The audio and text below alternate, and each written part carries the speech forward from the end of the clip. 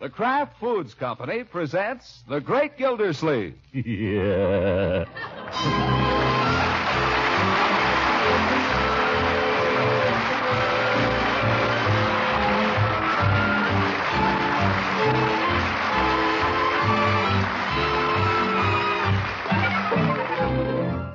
It's The Great Gildersleeve, starring Harold Perry, brought to you by the Kraft Foods Company, makers of Parquet margarine and a complete line of famous quality food products.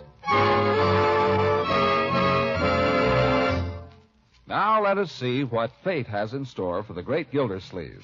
Fate moves in mysterious ways. Here he comes now, in the uniform of the United States Postal Service. I'm coming. So's Christmas. Yes? Who is it, Bertie? Who is it, Bertie? Special delivery. I got a letter for Special delivery. Special delivery, Oh, I'll be right down. No. This is for the party next door. Only she ain't home, so I thought if you wouldn't mind giving it to her. For Bertie, is it for me? No, it's for Miss Ransom. Oh, well, she doesn't live here. She lives next door. I know. I was just over there, but she ain't home, so... Special for me by any chance? No, Leroy, it's for Miss Ransom. Oh, well, you got the wrong place, Bud. She lives next door. I know. I was just over there. Be right there. You sign for it, Marjorie. Oh, nobody don't need sign for it. All I'm Special asking delivery, is... eh? Well, I wonder who could be... Oh, this is for Mrs. Ransom. I'm afraid you got the wrong address, my friend. Mrs. Ransom lives next door, 269. Right across the lot there. Hey, look. Give me back the letter. I'll take it back to the office. He was just over there, Mr. Gildersleeve. Miss Ransom ain't home. In that case, why don't you leave the letter here and let us give it to her when she comes home? That's all I'm asking. Well, all right. Jeepers. Why doesn't the man make himself clear? The letter on the mantel, Leroy. Dinner in about 10 minutes, Mr. Gildersleeve. All right, Bertie. Better get ready for dinner, Leroy. I am. Leroy, I said put the letter on the mantel. That's what I'm doing. You were doing nothing of the kind. You were holding the envelope up to the light. I saw you. We don't read other people's mail, my boy. It's not only bad manners, it's a criminal offense. Besides, it isn't done. You understand? Yes, sir. Could you make out anything?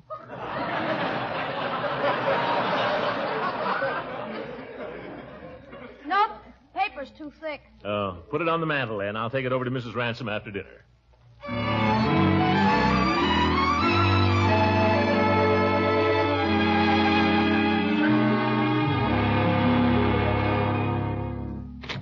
Why, it's Throckmorton. Hello, Leila.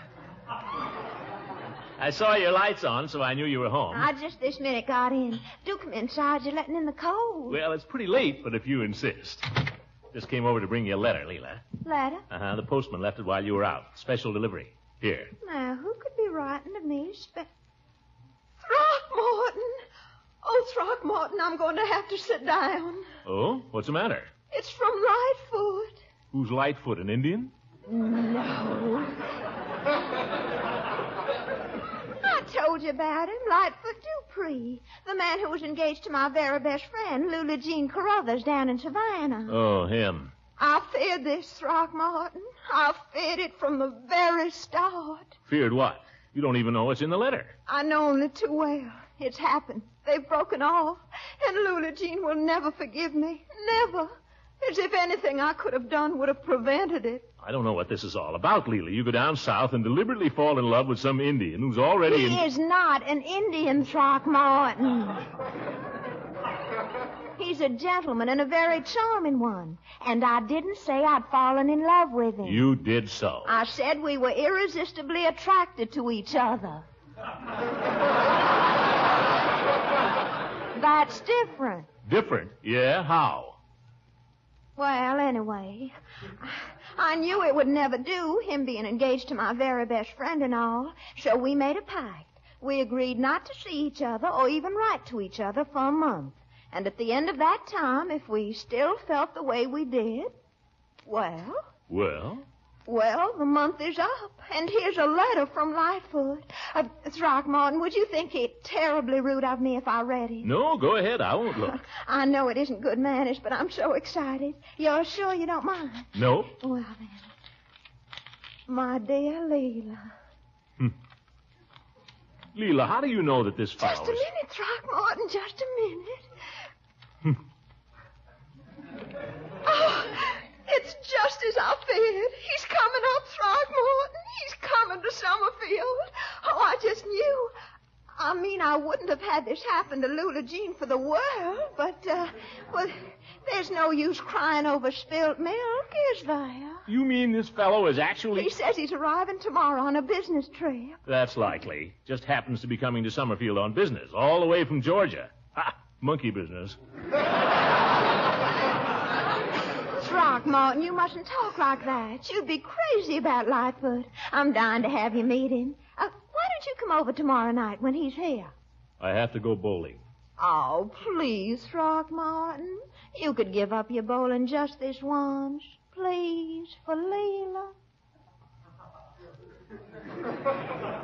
What do I want to meet him for? Because I want you to. You just want to annoy me, that's all. Throckmorton, how can you say that? Say you come. Confound it, Leila. Are you really in love with this fellow?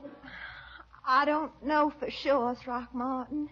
It's so hard to be certain. I won't know till I see him again, I guess. But I will say this. He's one of the most charming gentlemen I've ever met. And talented, too. What's so talented about him? Oh, everything. To begin with, he's a divine dancer. Simply divine. You say that about everybody, except me. And he carries on the most delightful conversation all the time. Whispers little things in your ear. Man sounds like a gigolo. Is he musical? Musical? Does he play the piano? Can he sing? Well, I've never heard him sing. Ah, Leila, that's no kind of a fellow for you. You'd never be happy with him. What makes you say that? Remember all the fun we used to have together, you and I, Leila? When you'd play the piano and I'd sing. I remember very well. But a girl can't live on her memories. How'd you like it if I'd sing for you now, huh? Oh, Throckmorton, you get me so confused. You know how I am when you sing.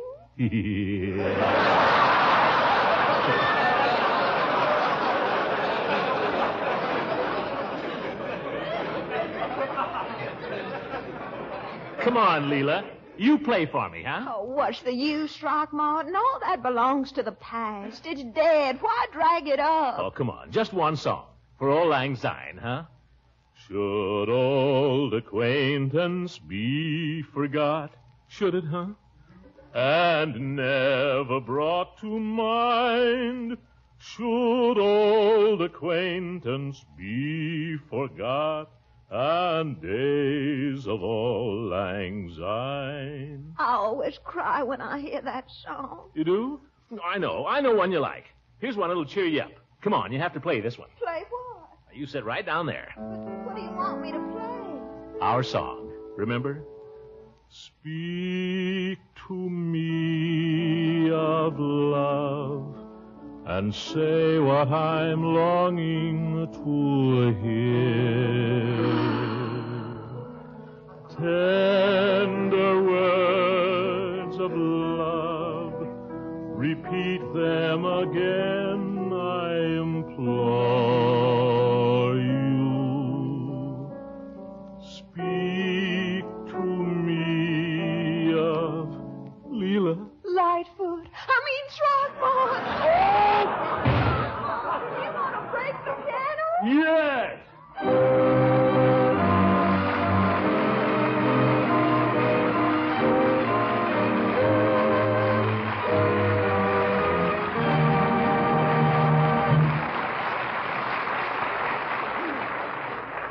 The great Gildersleeve will be back in just a moment. In the meantime, I'd like to ask this lady a question. Which do you like best for breakfast, toast or sweet rolls? Why, I prefer toast. And I like sweet rolls.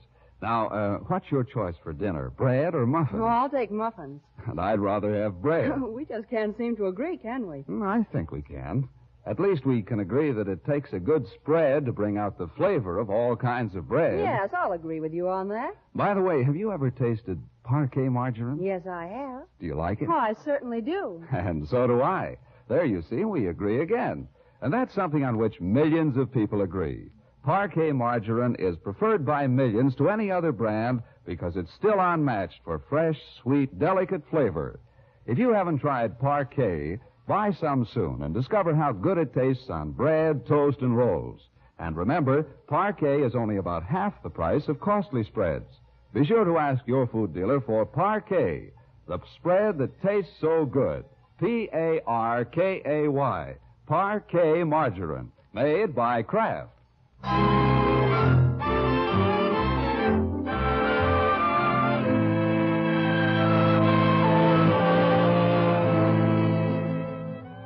Now let's get back to the great Gildersleeve. Weary from a hard day at the water department, he has trudged home through the autumn twilight, tripped over Leroy's bicycle on the walk in front of his house, and finally reached the sanctuary of his parlor. Excuse me, Miss Gildersleeve, did Judge Hooker catch up with you? Judge Hooker? No, Bertie. Was he looking for me? Yes, sir. He said he might stop by. You didn't invite him to supper, did you, Bertie? No, sir. I saw my chance, but I refrained. Good old Bertie. Well, I'll handle him if he comes in. But let's not delay the meal now. When it's ready, just blow the whistle. Okay, Miss Gildersleeve. Won't be long now. Oh, Leroy! How many times have I asked you not to slam the door? Sorry, Unc. Look, we got company. What? Evening, Gildy. Oh, it's you.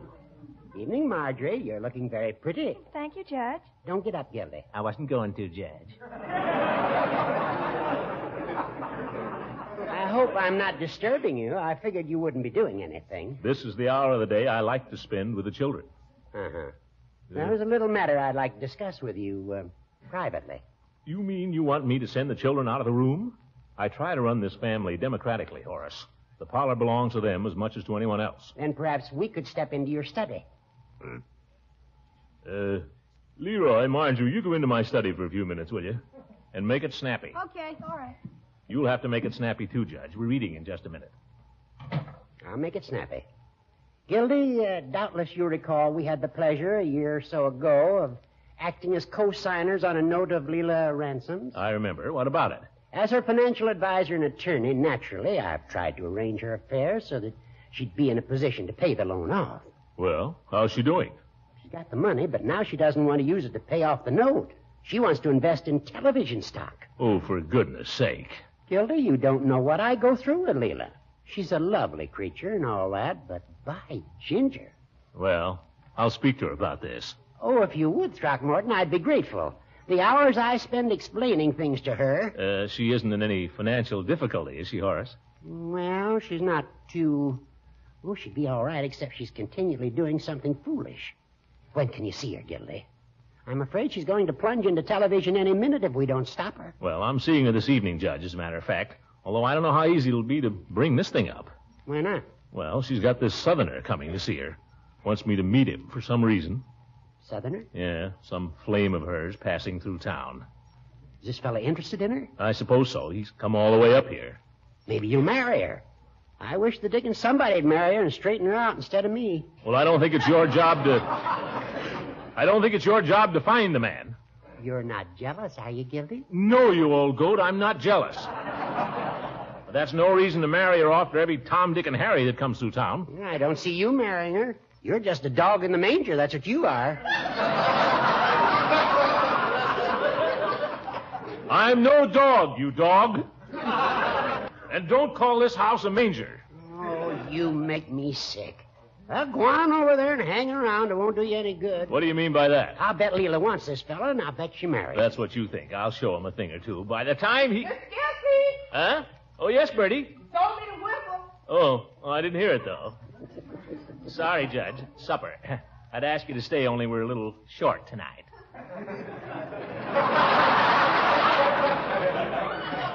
I've dined, thank you. Good night, Lothario. Good night, you money-grubbing old Cupid.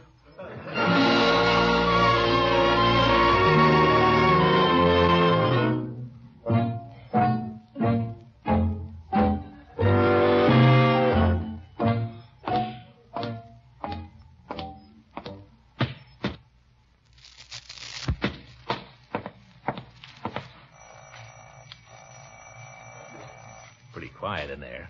I wonder if Dupree's here yet. Here she comes. Well, Throckmorton. Hello, Leila. You're early, aren't you? I don't know, am I? Well, of course you are. I said 8 o'clock, and it's only about 20 minutes off. Gracious, I'm hardly dressed. Oh, well, as long as I'm here. No, Throckmorton. I've got to finish dressing. Well, I'll wait downstairs here. No, please. Throckmorton, I just thought of something. Why, it's the luckiest thing you came early. Why is it? I just remembered I haven't got a drop of nail polish in the house. I wonder if you'd mind running down to the drugstore for me. Nail polish? That takes hours to put on. Well, it's not for tonight. I'll need it first thing in the morning. Be a lamb now, Throckmorton. Run down and get me a bottle. By the time you get back, I'll be all dressed and everything. Well, what color? Mr. Peavy will know, Throckmorton, but hurry. I wonder if she's trying to get rid of me.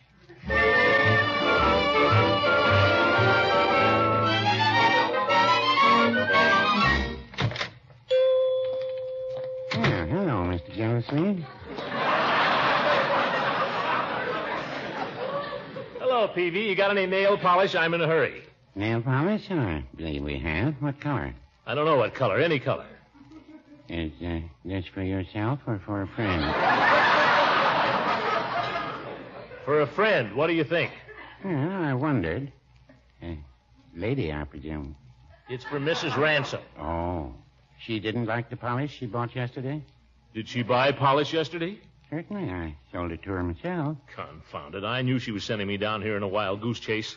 Makes me so darn mad. What makes women behave the way they do, Peavy? I don't know, Mr. Gildersleeve, unless it's men. Grab me some nail polish, will you, Peavy, and let me get out of here. Yes, sir. What color did you say? I didn't. What colors have you got? Well, they run the gamut, all the way from pink to rose. Here's the chart. Well, pick any color. I can't tell one from another. And between you and me, neither can I, but... Women come in here, and they study over the chart, and they ask my advice.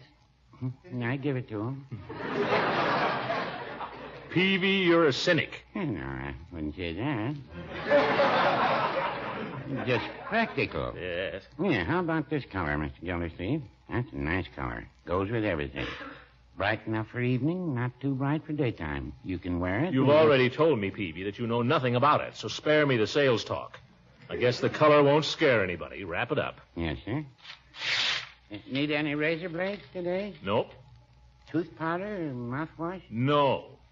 I have a special on shaving lotion. Peavy, will you hurry it up? All I want is a nail polish, and I don't even need that. Just wrap it up and don't talk. Don't say a word. Well, I won't. Well, don't. Well, I won't. Trouble with you is you've always got to have the last word. Well, now, I wouldn't... There you go! Ye gods!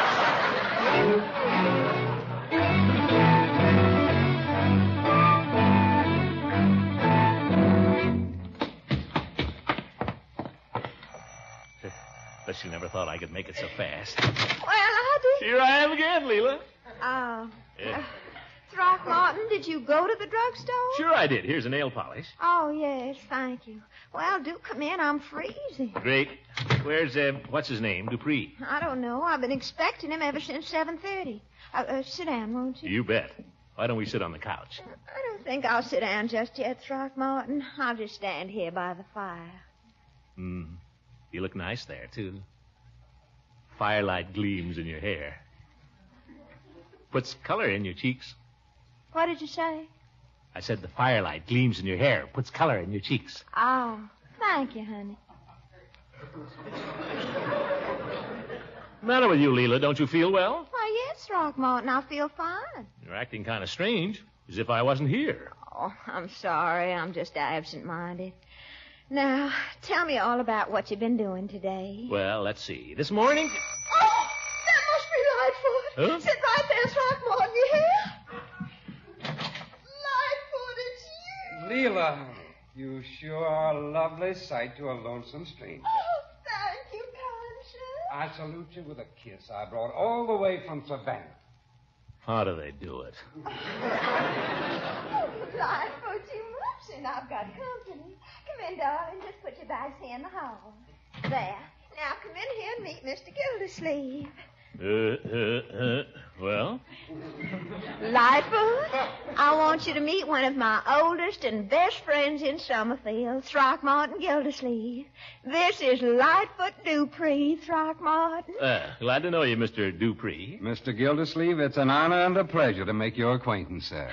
I just know you two boys are going to like each other a lot. Don't you think so? Oh, sure. The only thing we could possibly fight over would be you, Leila. Well, I won't have it. I want you to be good friends. Lightfoot, did I tell you about Mr. Gildersleeve when I was down home? He's our water commissioner here in Summerfield. Water commissioner? Mm-hmm. My land, Leila, I hadn't realized you were moving in such important political circles. I'm just a servant of the people, Mr. Dupree. But we've got a nice little water department, if I do say so myself. 10,000 domestic subscribers and between 200 and 300 business and industrial installations. You don't say. Well, you must be in a position to know pretty well what's going on around here. Well, Lightfoot, you haven't said a word about what's going on down in Savannah. Didn't you bring me any news? Well, now, honey, let me recollect. I suppose you heard about the storm. Everybody wrote me about that. But in general, the weather's been perfect. And then, of course, since the war's been over, business has been picking up right nicely. Oh, business? Tell me about the party. What business are you in, Mr. Dupree? Lightfoot is applying to Throckmorton. Pardon me. I'm branching out a little, though, Leila. You know, Mr. Gildersleeve, the South is processing a good portion of its cotton these days. You don't say. Yes, sir. The South is becoming a great industrial area. You Yankees will have to step first thing you know. Well, competition is the life of trade. But remember, we've got the know-how up here. Oh, you have indeed, sir. But we're learning. Why, the price of a yard of cotton processed in Atlanta... hush up, Lightfoot. I declare you're talking just like a Yankee yourself. Well, Leila, honey. Tell Throckmorton about some of the parties we have down home, Lightfoot. He's never heard of the kind of parties we have. Well, now, wait a minute, Leila. I've been on some pretty good parties. So have you. What about the hayride? Right here in Summerfield. Oh, well, I know. Some of them have been all right. But up here, there's nothing gay and spontaneous and reckless about a party. Why, down home, you might ask 6 or 8 people for supper and wind up with 20 people staying for 2 days. Sounds inconvenient to me. Oh, you see, Lightfoot, that's the trouble with the people up north. Well, Leila, we used to have a lot of fun, it's true. But if we're going to get anywhere commercially, we can't be gallivanting around to people's houses at all hours of the day and night. I have to be at my office every morning when the cotton exchange opens in New York. Lightfoot, did you have anything to eat on the train? You don't sound like yourself. Now, don't you worry about me, honey. I had some right nice lamb chops in the diner. Oh, lamb chops. That's no nourishment. You come out in the kitchen with me for a minute and help me bring in a few little things I'll fix. Well, We can just leave Throckmorton here with the evening paper, and he'll be perfectly happy.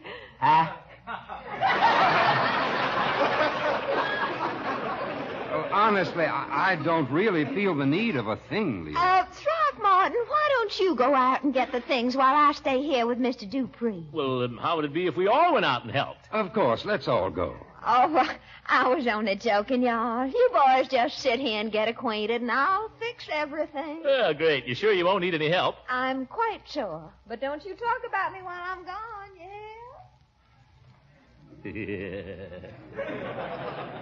Yeah, wonderful girl, that Leila. One of the finest girls I've ever known. Mr. Gildersleeve, what do you gentlemen up here think about reconversion? Reconversion? Well, there's a lot of angles to it, son. If the government will give us a free rein on prices and let up on taxes... Yes.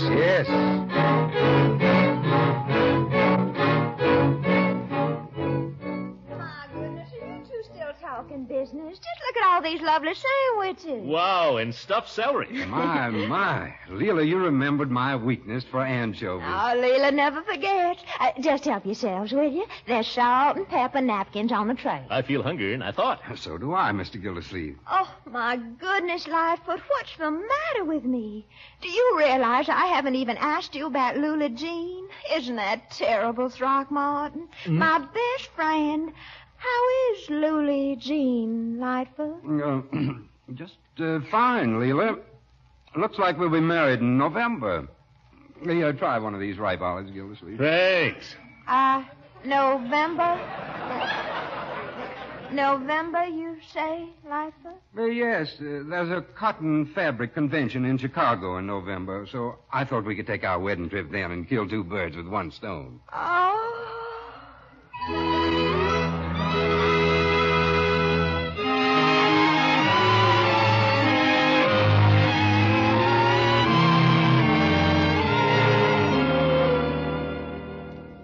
Well, I'm terribly sorry you've had so little time between trains, Lightfoot, but I'm glad you stopped over just the same. Leila, honey, I declare, I said to myself, I just can't travel another mile in this Yankee country without talking to a pretty Georgia girl. Oh, you. We better get going, Leila. All right, run along, Throckmorton, but drive carefully. I don't want anything to happen to Lightfoot. Leila, I'm sure Mr. Gildersleeve is a fine driver. Goodbye now, honey, and take good care of yourself. And if you don't come down for the wedding, Lula Jean will never forgive you. I'll do my best, Lightfoot. Goodbye. Goodbye. Good night, Leila. Come on, Dupree. I'll drive you through the business section on the way. I'm coming right along. Goodbye. I might have liked the honeymoon in Chicago. Who's that? It's me, Leila. Haven't got much time, Leila. Got to get Lightfoot to his train. But there's something I wanted to say to you all evening. You sure you want to say it now? I mean, you're sure this is the time? Yes. It's important to both of us. What is it, Throckmorton? Don't put that money in television. Get out of my house!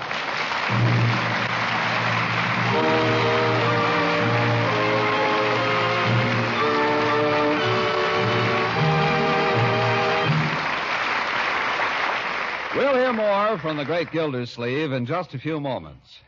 One cheerful note you so often hear at breakfast tables throughout America is the sound of toast popping out of the toaster. My breakfast is never complete without it. But I know as well as you do it's the spread that makes hot, crisp toast taste so good. And I expect that's why so many families insist on Parquet margarine, a spread with a flavor that's really fresh and sweet and delicate. Millions of families prefer Parquet margarine to any other brand, and for very good reason, too, because Parquet's fine, fresh flavor is still unmatched. So buy a package of this delicious, economical spread, Parkay, Parquet margarine made by Kraft. It's high in food energy value and contains important vitamin A. Try delicious, nourishing Parquet on your breakfast toast tomorrow.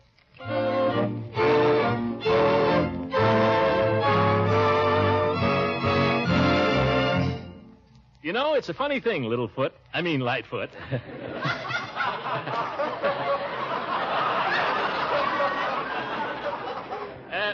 When I saw you walk in there tonight, you know, I had the idea that maybe you were interested in Leila Ransom. You know something? I had the same idea about you. Just a neighbor, old man. Well, you know the old saying, love thy neighbor. Very good. I'll kill that kid. Good night, everybody. The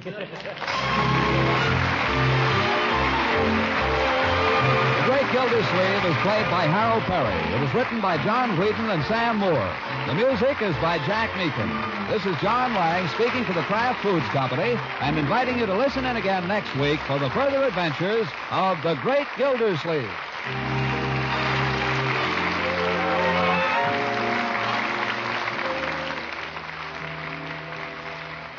You can just bet that cheese-flavored dishes will make a hit with your family and guests when they're made with delicious Pabstet cheese food. Pabstet melts luscious smooth into an appetizing cheese sauce for eggs, fish, and macaroni. Pabstet also makes a grand sandwich spread, toasts to perfection, slices neatly for serving with pie or fruit desserts. Pabstet is nourishing, easy to digest, a treat on all occasions. So buy both varieties of this delicious cheese food, Golden Cheddar Pabstet and Pimento Pabstet.